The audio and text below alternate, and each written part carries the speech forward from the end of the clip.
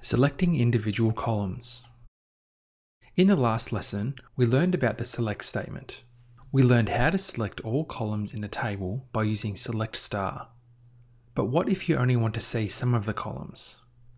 We'll learn how to do that in this lesson. So why would you only want to see some of the columns? Maybe there are a lot of columns and you don't care about some of them. Or maybe you're writing part of an application and you don't need all of the columns.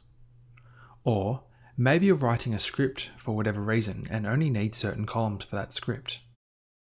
The truth is, it's much better code to actually specify the columns you want to select instead of using select star. Select star is great for development investigation or to easily find out what columns are in a table. But in most cases, you're going to want to select certain columns. This is to make your code easy to read and write and improve performance. So how do you do this? Let's learn how. So we're back in SQL Developer with our query open. Let's use the select star from employee table again. Let's run it to see what's shown. We can see a few columns here across the top. Now, let's say we only wanted to see a few columns: employee ID, first name and last name. How can we do this? So we go back up to our query, and instead of typing in the asterisk character, we type the name of our columns, and each of them will be separated by a comma. So we start with select and then type in employee underscore ID, because that's the name of our column. Now with column names, it's also not case sensitive. You can use uppercase, lowercase, or that MSN Messenger split case style will all work. I prefer to use lowercase for column names, just to differentiate it from the SQL keywords. Also, you might have noticed that SQL Developer has an autocomplete, or that menu that pops up after a few seconds.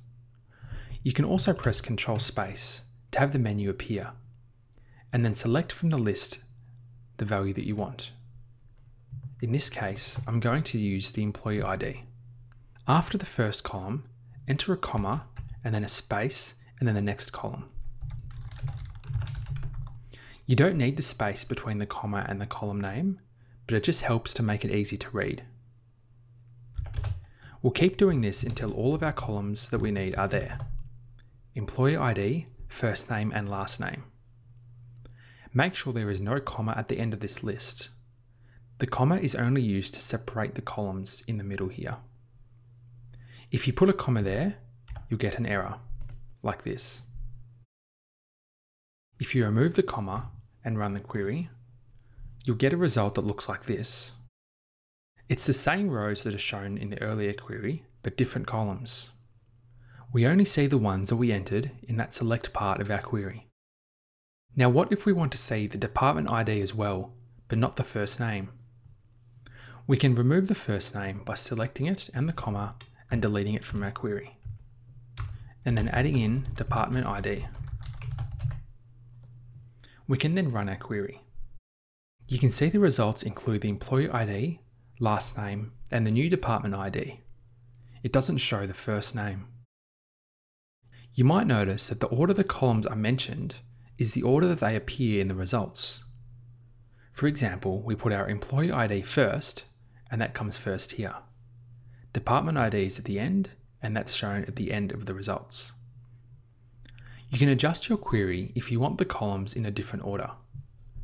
If we want the department ID to come second before last name, we can put department ID in the middle and then last name. If we run that query, we'll see the column order reflected, but the data remains the same. Now let's try this on a different table. But this time, we're not going to remove the first query. So at the end of your query, after the semicolon, press enter a couple of times. Now we're going to select from the department table. So we start off with select, and then we're going to select the department ID column, then a comma, and then space, and then department name. Then a new line, and then from, and then department, and then our semicolon. Notice that all of our columns have underscores in them. This is because column names can't have spaces, and we've used underscores to make it easier to read. Now, click anywhere inside your query here and click on the Run Statement command. This will run just our new query here that we've selected and show us the results. So that's how you can specify the columns that you want to see in your query. Next, we'll look at restricting what rows are shown in your results, because sometimes you don't want to see every record.